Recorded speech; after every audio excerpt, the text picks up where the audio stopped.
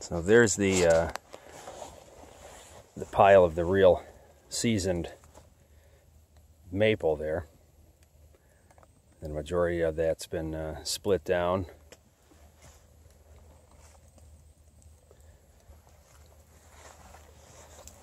As I said, basically ready at any point for the weather to come in now.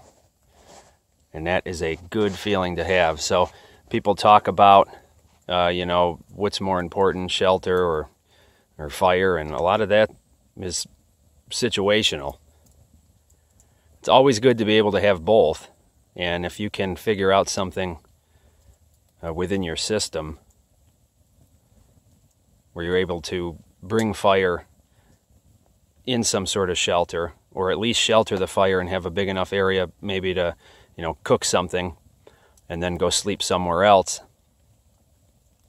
But if you can get it all in one, that's usually pretty good. So as you can see, this is venting out quite nicely there.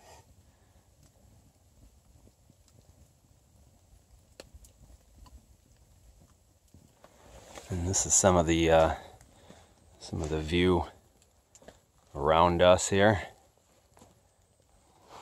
Nice woods, and you know, the terrain is quite nice. There's a decent amount of flat spots.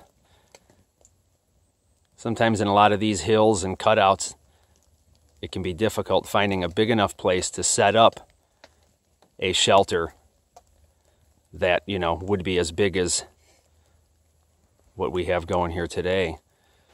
So location is important, and there's a lot of good wood around. Found a few good pieces of ash about 100 yards away from here. More good hard maple. And I guess if you ever had to, you can use a lot of these boughs here for bedding or even for thatching.